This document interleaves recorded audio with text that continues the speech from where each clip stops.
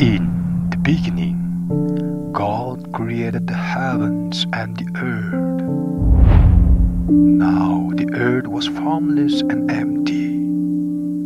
Darkness was over the surface of the deep, and the Spirit of God was hovering over the waters. So now, God created the light on the first day.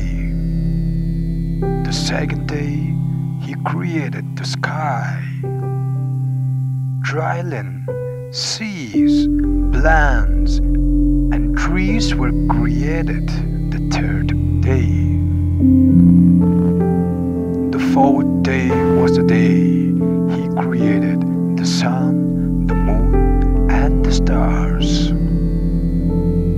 God also created the creatures that live in the sea and creatures that fly on the fifth day.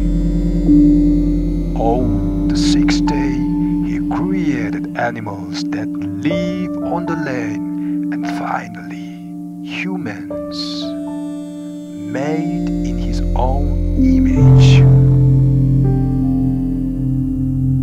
By the seventh day, God finished His work of creation and rested, making the seventh day a special holiday.